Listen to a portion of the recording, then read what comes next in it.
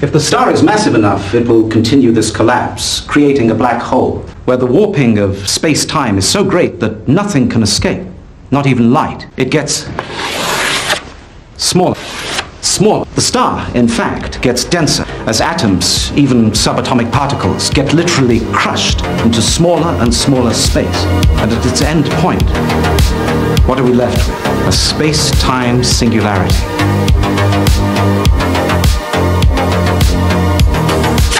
A singularity. A space-time singularity. The universe born from a black hole exploding. Keep going, develop the mathematics.